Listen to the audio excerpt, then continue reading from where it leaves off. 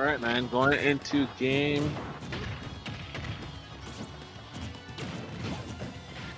Game 1 here of losers quarters between 8bitman and Mauu.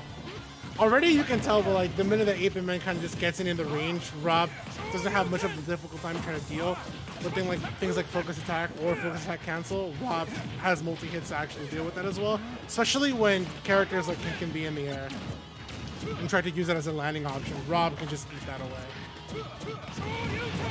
Oh, tough spot to be in here. Shario, good DI, still surviving though. Like I mentioned, the fireball can cause problems, especially because now it's forced 8bitman to go for the low recovery. You can see Mauu and try to easily get the edge guard by going for a Tatsu off the stage. Good play here. Either I would have seen a backer or a Tatsu for that situation play out. Yeah, I think usually they're gonna go for a Tatsu in that situation. Like if you get the Tatsu to clip, then you can do something on their recovery again. But otherwise, you want to be safe. You whiff Bear, then you're in a whole world of hurt if you do miss it. But good stuff right there from Mauu. Mau's gonna get that first stock. And now this is going to be a rough one here because for 8bitman, having that big frame R.O.B is very scary in terms of Tatsu setups. I mean, Tatsu setups in general are already like scary in terms of the mix-up afterwards. But man, like your R.O.B is just like, dude, it's that much easier. You got to be super on point with your DI and stuff there too. Like for that example right there, we saw him go to Tatsu, but because he was R.O.B and he initially DI'd in, he actually was inside of like R.O.B was inside of Ken's hitbox. So he actually could have just turned around and gotten a guaranteed combo off of that because of it. So there's a lot of situations that are going to be really scary for 8bitman. Good stuff there. Got him with a cross-up fair into DP to close the stock.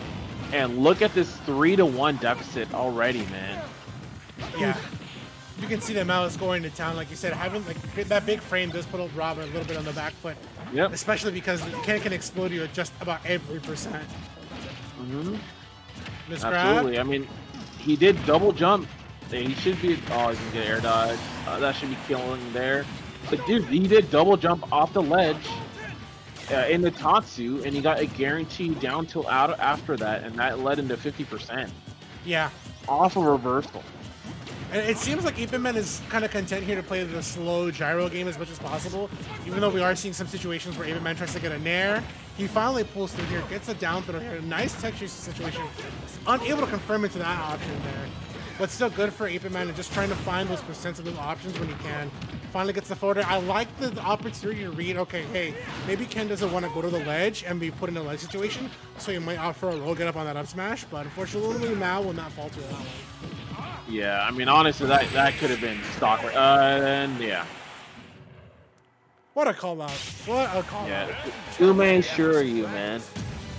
But not surprising, right? Like, you do not want to be in a corner against Ken. Most people are going to try to run out or double jump out or something of that nature. So a really smart play by Mauu. He's been really on point on pressuring his opponents into that situation. And just going out, man, with the preemptive anti-air. Been really good stuff from him thus far. Yeah. Looks like they're opting to push it back right back to PS2 here. I'll actually no, they're pretty much the opponent is now choosing a stage, of course, because now it's into a factor. Of course, they opted to go to PS2, pretty much the neutral starter of that situation. Honestly, there were some situations where I felt 8bitman had the right idea of like, okay, let me down till here, let me probably try to pressure Ken with gyro and laser and then bait out his jump. But like there are some situations where Mauu is just like, I don't really need to jump in this situation because you're already preemptively approaching, especially with Nair, so all I need to do is either shield or parry that and then punish you for coming into my range. I think 8bitman might want to play a little bit more of the like, not want to say flowchart, but like projectile slow game and then finally try to see if you can get a confirm. Something that you would usually see in a playstyle like Young Link. Yeah, I mean, see, the thing is that I kind of feel like that was a problem, though. He fell back into that too readily. A lot of times when you fall into it, it was already in mid-range where Mauu would just kind of jump in and get pressure from there, or get him with a Tatsu. Like, so I just feel like he needs to be really careful when he's going to go in.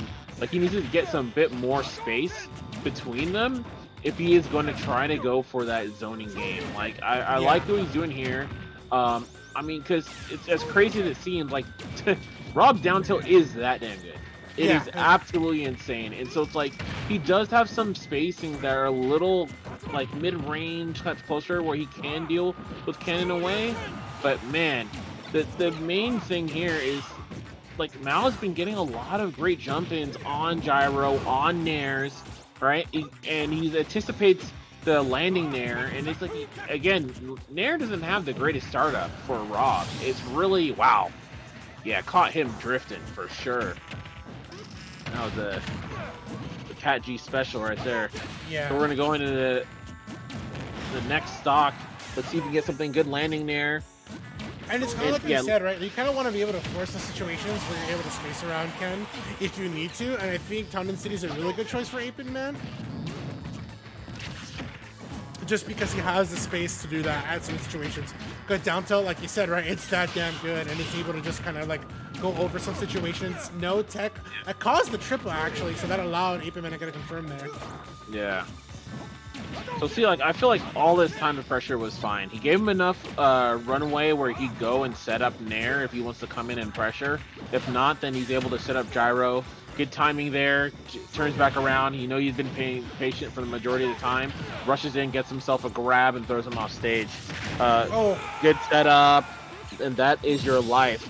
These are the kind of things you want to see there, right? Like, I think that 8bitman usually plays his game a little bit closer, but now he's realizing he's got to distance himself out, because if Mauu does get a read on a jump in, like, that's just too much damage. You just don't want to deal with that.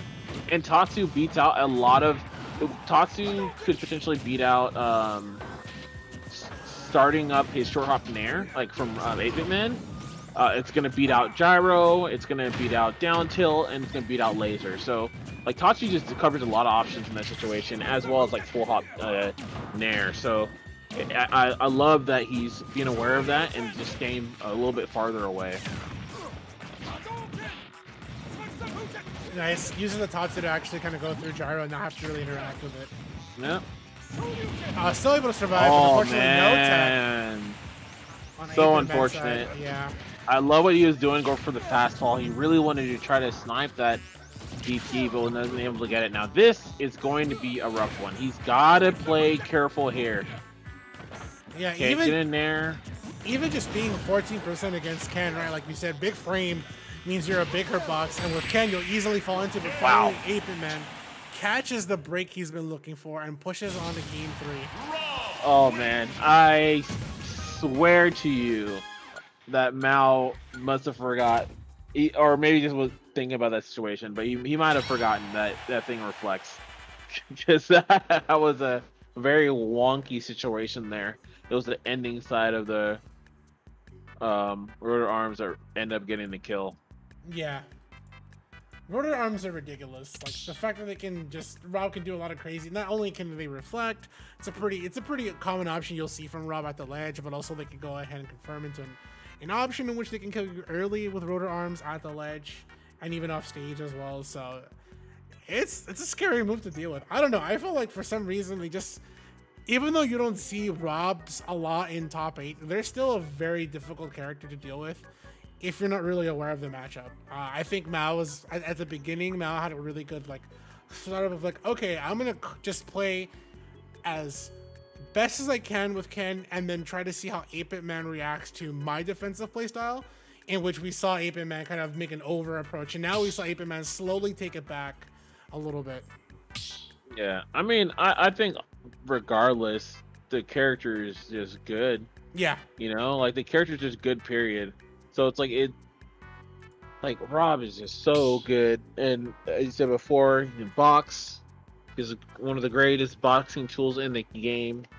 Got great projectiles. Combo game is insane. Yeah, which is crazy for a zoner. Carries. For sure. For sure.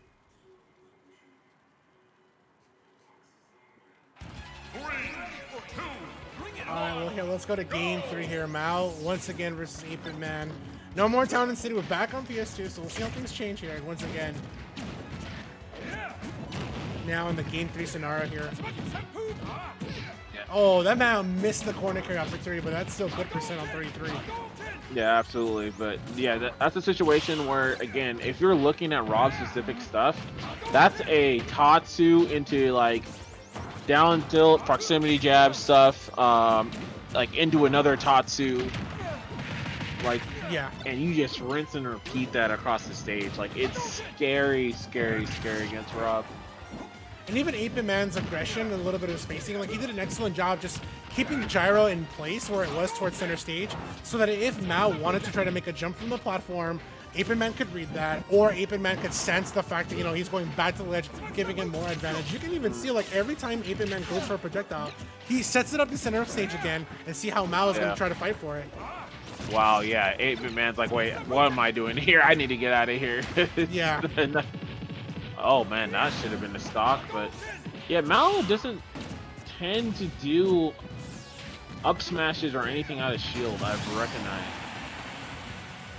He usually goes for a grab out of shield, which is very interesting.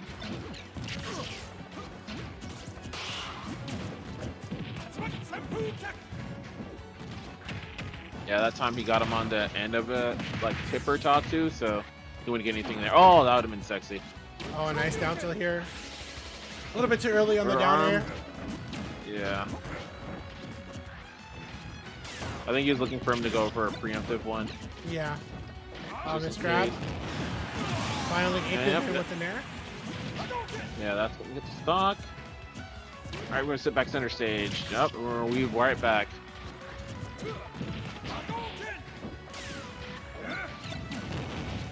Yeah, so, oh my gosh.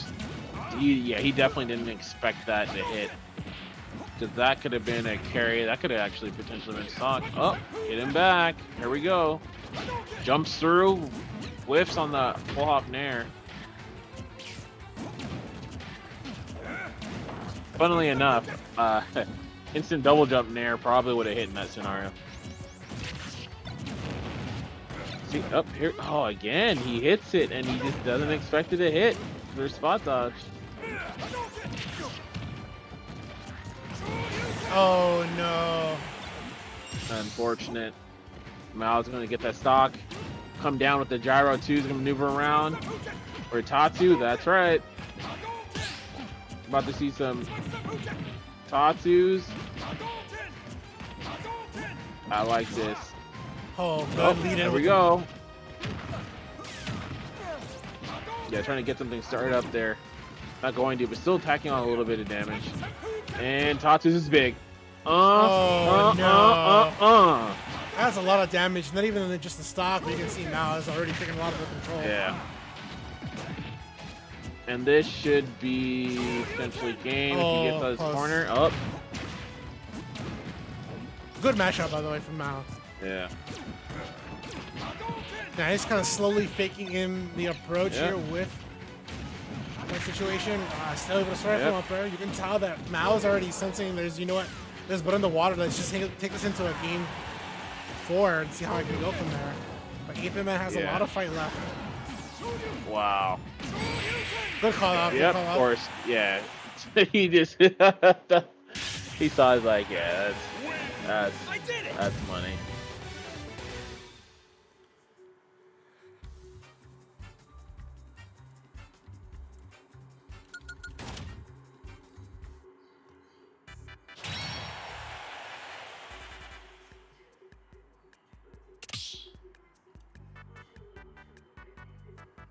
You can even see it in the chat, like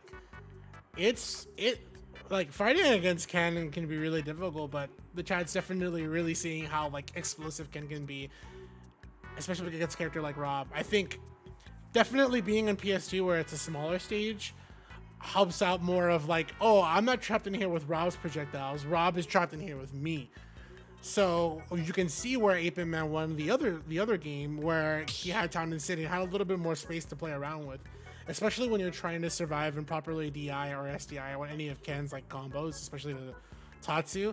It's really good on Mauu to actually call out 8bitman as often as he does with Shoryu, just because like, okay, if you're gonna, what's the common option 8bitman has been going for is Nair. So I can definitely call that out with Shoryu.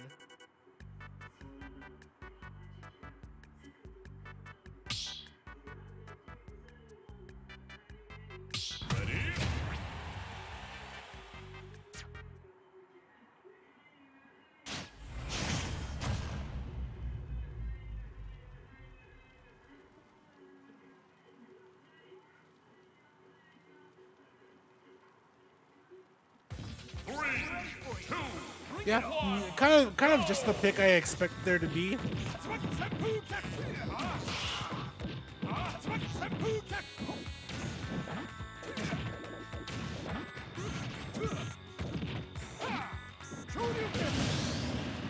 Oh no, that was the rough spots that he put in.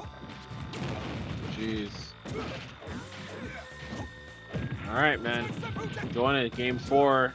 Early Tatsu. Good jump out. Oh, yeah. He's going to wait here. Can he get back on the stage the right way? Still stuck in the corner. Kicks hits by Tatsu. That was only the light hit, so he's going to land right on the ground. So, yeah, easy grab for him there. Man, this is looking rough.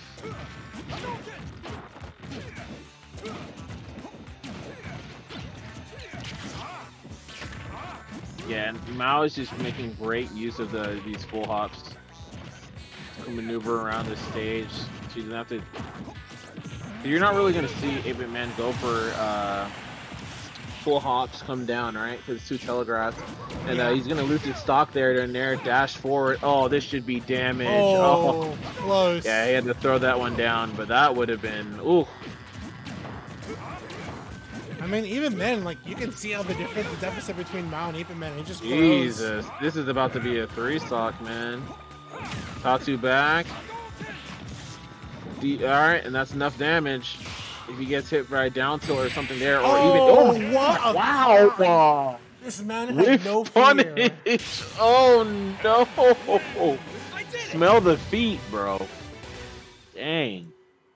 If you're already looking down, man, just smell the feet while you're at it. Damn, dude. Oh, got him in like the worst position too.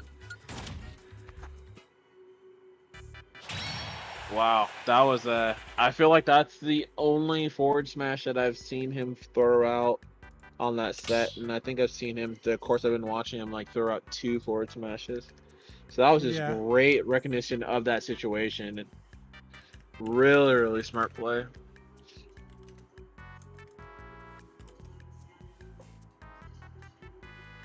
Yeah, really smart play. That was good on a call too, because you know what? He took the time and the day to see the fact that, you know what, where is 8bitman? He's at the ledge. He's already I wouldn't even say like he exhausted his projectile options. I just felt that if 8bitman is gonna stay at the corner, he might as well have done something to kind of cause Ken to shield and then see where he can take it from there. But trying to set up for the down tilt because he knows that he can get the stock on for him afterwards was kind of like his demise, so to speak.